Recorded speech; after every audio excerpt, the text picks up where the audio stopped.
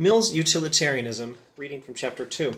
The multiplication of happiness is, according to the utilitarian ethics, the object of virtue.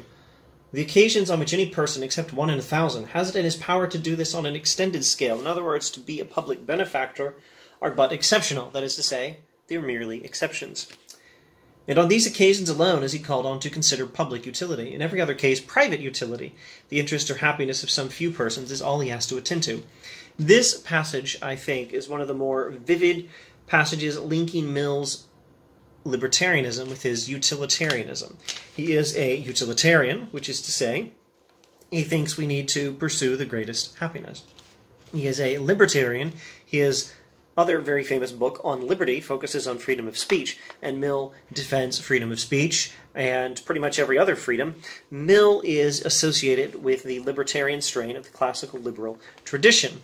And how does that connect? What about the greater good? Well, he thinks the greater good is served by pursuing your own individual good. Most of the time, the pursuit of the happiness of you and maybe a few people close to you is exactly, well, first of all, consistent with the greater good, but second, it also serves the greater good. Except for 1 in 1,000 people, nearly every decision we have to make, he says here, is a decision where pursuing our own interest is quite enough, and we don't even need to consider the greater good. Though, of course, we should prefer the greater good to our own interests if we have to choose.